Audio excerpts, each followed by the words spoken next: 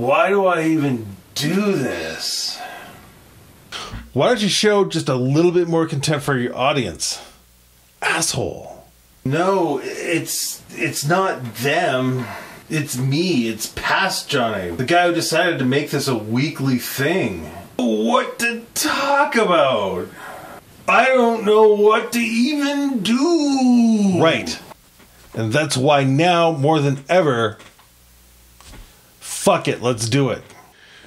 I'm Jonnay, and it's time for Fuck It, Let's Do It. Everybody's dealt with this. Writer's block, artist block, bloggers block, musicians block, macrameers block. We all know what it is, and a lot of us get trapped in thinking that it's just something that happens to us. On the whims of the muses, it's your time for writer's block. Knowing how writer's block happens can give you the tools to get yourself out of it in the first place. Knowing how it works?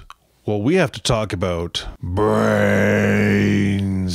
The brain is structured into three major systems: the lizard brain, the leopard brain, and the monkey brain. Now, bear in mind, the map here is not the territory. It's a lot more complicated than that. The lizard brain is all about your automatic nervous processes, your bodily functions. Boop. The leopard brain is all about emotions, your fight or flight reflex, and to some extent, decision making. The monkey brain is all about creativity, logic, planning, strategizing. Note that decision making happens at a lower level in the leopard brain and not in the monkey brain as you might expect. That's important.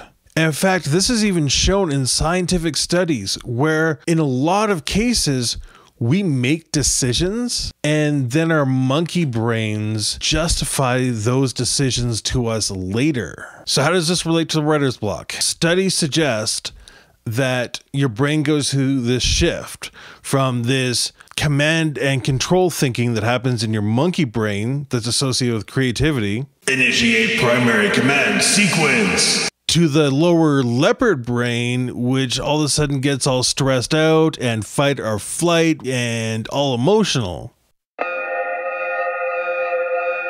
When this switch happens in our brains, we're actually not all that aware of it. So we look at our sketchbooks and we say to ourselves, I really want to draw something, but nothing comes out. And the reason why nothing comes out is because the creative sides of our brain are not properly engaged and turned on. We don't see it.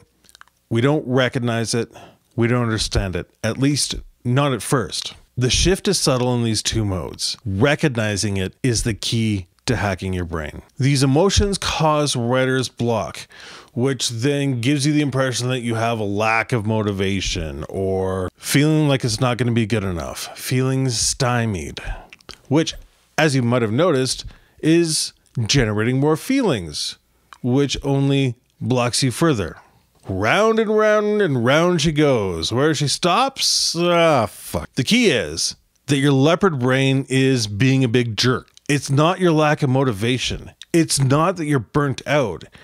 It's that the emotional you is getting all caught up. How do you fix it? Fuck it.